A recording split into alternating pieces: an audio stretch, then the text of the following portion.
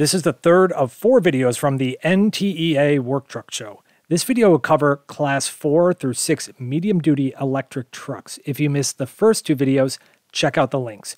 I'm going to try my best to go through this list quickly, as there are a lot of medium-duty electric trucks. Why are there so many? In video number 2, I ended with details of the U.S. Inflation Reduction Act. Class 4 and larger trucks can qualify for federal tax credits and some state incentives more than light-duty trucks. For example, a Freightliner M2 truck costs about $116,000 before you upfit it with a cargo box or whatever you need it to do.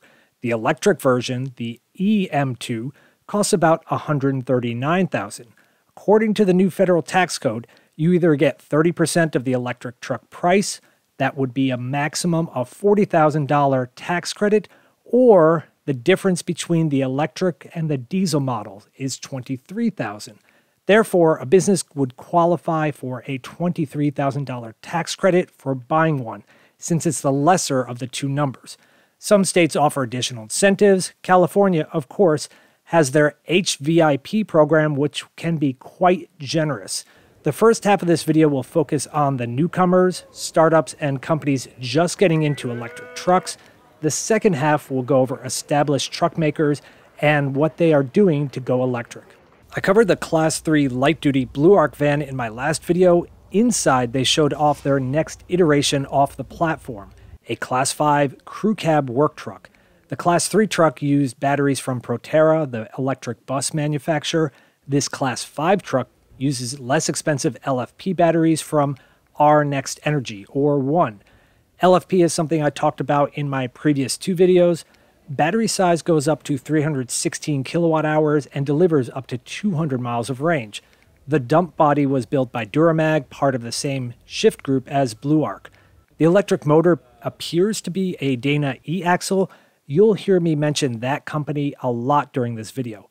Another thing you'll hear me talk about is ePTO, or electric power takeoff. Diesel and gas trucks can power accessories like a hydraulic pump to dump the bed or lift a bucket. For electric trucks, you need to decide if you want to use the drive battery, the really big battery that's used to move the truck, or add an additional battery dedicated to the power takeoff. Using the drive battery makes sense, but if you use the ePTO frequently, it will reduce the range. You'll have to set a limit or reserve enough battery to get home or charge on the way back. The Blue Arc shown decided to go with a dedicated battery for the ePTO. It's a 48-volt system with a battery between 12 and 27 kilowatt hours. That drives the hydraulic pumps to dump the bed. Bollinger, you know they make the B1 SUV and the B2 pickup. Well, yeah, that was the plan. Bollinger needs to do whatever it takes to make money fast. It was decided in January that they will focus their attention on the B4 and B5 commercial chassis cab. So showing the B2 in their booth was just a total tease. The batteries are from R Next Energy, again, One. Any truck using their batteries currently are using their Aries 1 series. They did not confirm the electric motor supplier they would be using for production, but the truck on the floor had the Dana TM4 motor. I told you you would hear the name often. Dana TM4, the Sumo series, is becoming popular. They even created their own website dedicated to the product. Going alphabetically, Cenntro offers the Logistar, or LS400. It's available as a Class 4 van or chassis cab. That's all I got. Karma Automotive took over the design of the Fisker Karma and is still making the EV. To be clear, Fisker has regrouped and is preparing to launch the Ocean. Karma is a different company now, with a common heritage. They've used their electric vehicle expertise to offer an electric version of the Ford E450 Cutaway. Powered by Karma, the Ford E-Transit does not offer a comparable model from the factory, so Powered by Karma has a place in the market. Lion Electric. They're cool. I don't know how else to say it. The Lion 5 and 6 look sleek. I had a chance to drive the Lion 6 and it was kind of a blast.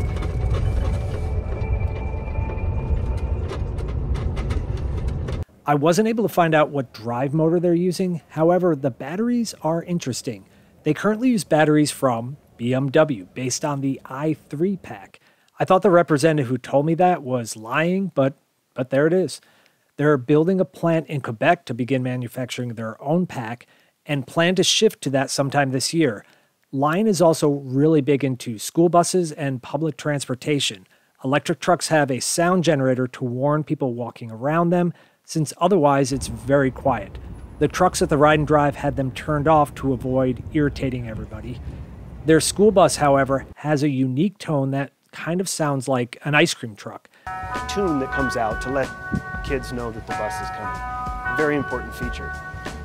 Motiv Power Systems is best known for their electric step vans. They provide the power system and work with bodybuilders to complete their product.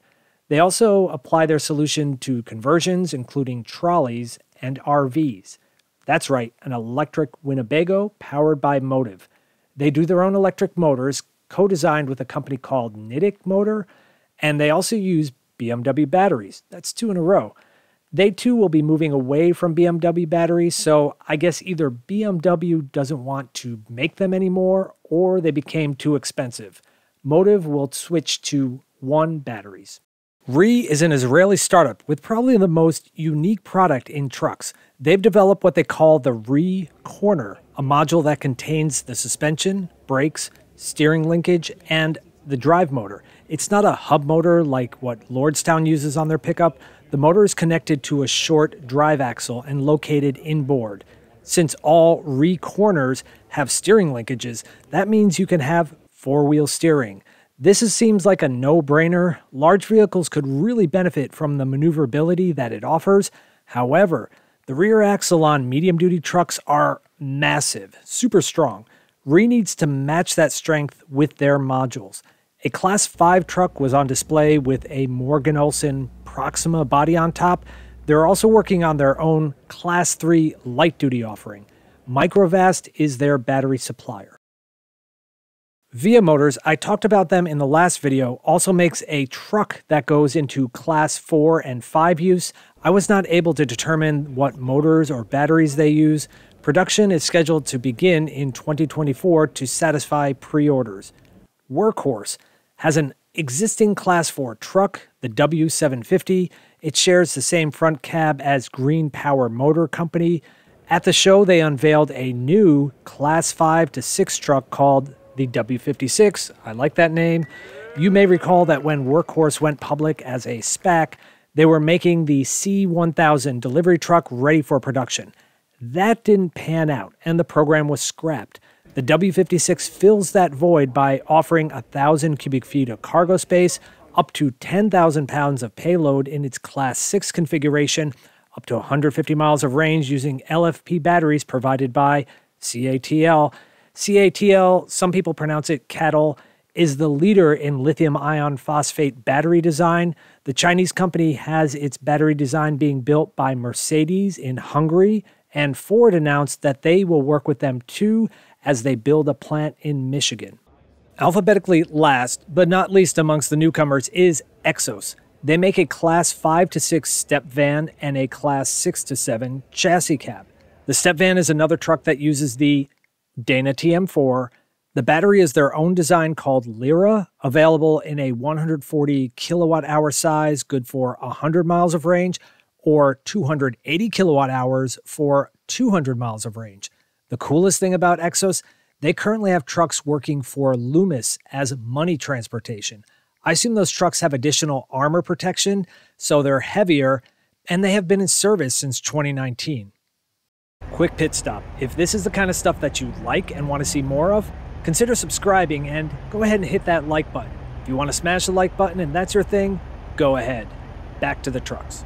Let's look at established medium-duty truck manufacturers. If you go by market share, Ford is by far the leader with its Super Duty-based trucks, plus the F650 and 750 models. Further down, we have Ram and GM. They do okay. What do they all have in common? None of them have announced electric versions of these medium-duty trucks. They all have their hands full transitioning their light-duty pickups, cars, SUVs, and crossovers to battery electric. BYD is not a startup. They're massive in China, but they are new to the US. They offer the 6F model. The two leading manufacturers of LFP batteries in the world are currently CATL and BYD. So this truck offers their LFP commercial batteries. Freightliner is part of Daimler Truck, offers the EM2. Batteries are, once again, LFP chemistry from CATL. The drive unit, however, is from Detroit, as in Detroit Diesel, but they've rebranded as just Detroit since they have growing business in electric motors, e-axles, and even charging solutions.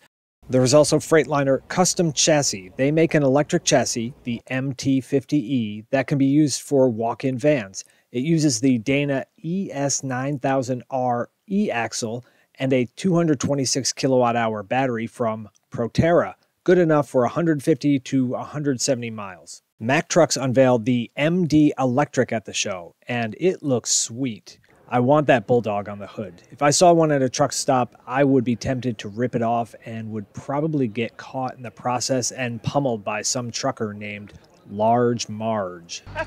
Be sure and tell them Large Marge sent ya.